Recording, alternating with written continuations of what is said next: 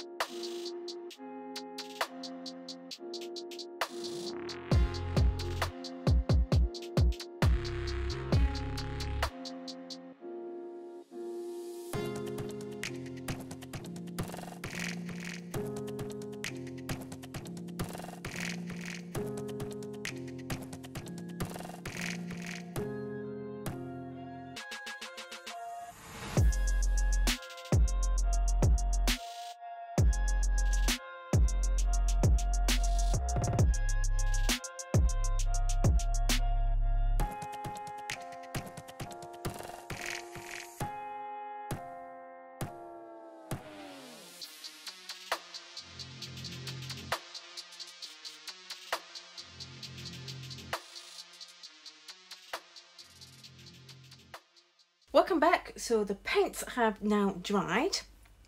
This was the first piece. This was actually the only piece that I taped around the edges. The rest I kind of got carried away. I was only going to do one, but then I learned so much from this one that I wanted to carry on and carry on. So that's what I did, and I like this. I say like rather than love.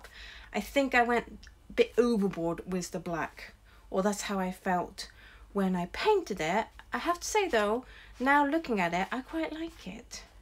But I'll give you a tip about what to do if you have a big painting that you think you messed up. What you need is a selection of smaller mounts, and then what you can do is go around, see if you can create a more interesting smaller pieces than as the piece is now. So you could do that where it's like a horizontal and you get the lighter colors at the top and darker colors at the bottom.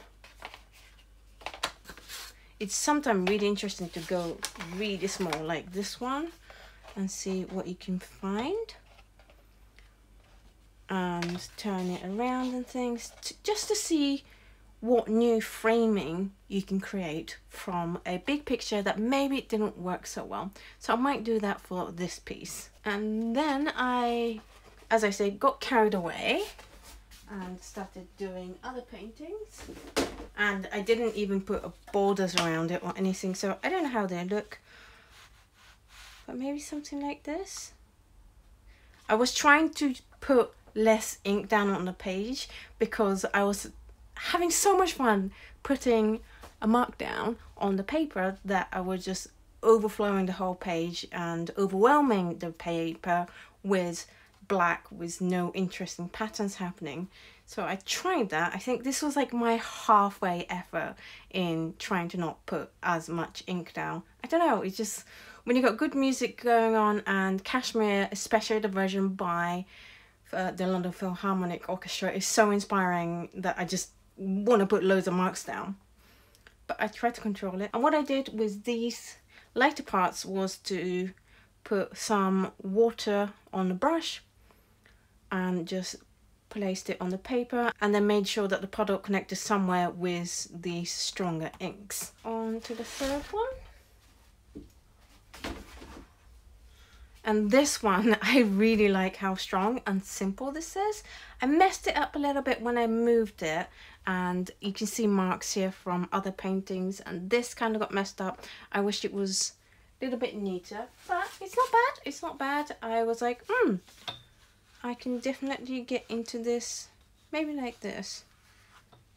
It's a more simplified version. And with this painting, what I did was get the brush that had some inky water on it and just went around the page first, and then got the big angle brush. Oh my god, this brush is freaking awesome because you can do really strong lines and then taper it right down to a thin line.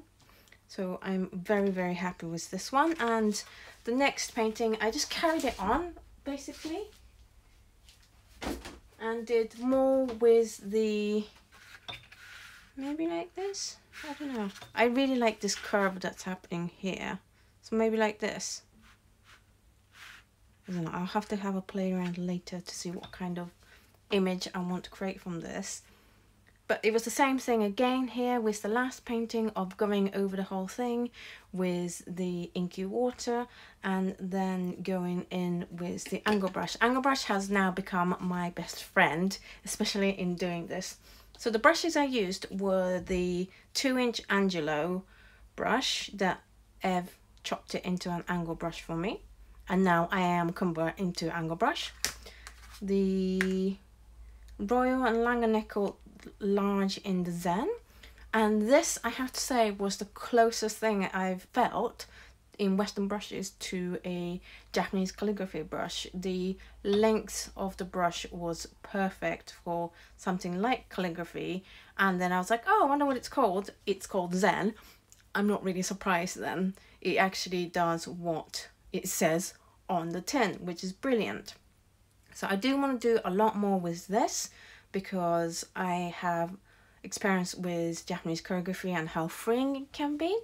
But for today, this kind of got left behind after the first one, just because this and this in the same painting can be quite overwhelming, which is what happened in my first painting. And then I also used the Escoda Ultimo 3/4 inch. I will leave links down below to all of these brushes for the watered down inky background, because this was great as well. It holds a whole load of water because it's Escoda Ultimo, and it's my first time using the flat brush. I've got lots of their round brush, but not their flat brush, and I actually quite like it. It feels lighter than the round one. It gave me a lot more freedom of expression in the lines, because you can paint it that way, or the combination of both, which gives you a much more varied length. I had a lot of fun painting with these brushes today, especially these two. These three guys were amazing, along with this brush. What is this brush? Name. This is the Princeton Art brush. Come on, focus. 4950R. It's really good because it's quite tough. It's got a strong spring to it, so when I was doing the wiggly lines on the first piece, it was an amazing brush for that. So thank you so much, Ev, for sending me all these paints. I am so overwhelmed by your generosity and kindness, and I'm definitely gonna have so much fun painting with these brushes. That's my mark making session. It was so much fun. I highly recommend giving it a go, just with some ink or black watercolor, as bigger paper as you can find and as bigger brushes as you can find, and just explore. Put some good music on and just explore and see what happens, and just go with the flow. Don't think too much about I want it to go this way or that way. Just enjoy the process, pay attention to what you're learning and what you're discovering about yourself and how you create the marks. Thank you so much for watching this video. I'm sorry I couldn't put Kashmir as the background music for this video. I would have loved to, but it's Led Zeppelin and that's going to be a really expensive video. Thank you so much for watching this video. I hope you enjoyed watching me go nuts on pieces of paper. It was so much fun for me to do, and I will see you in the next video. Bye!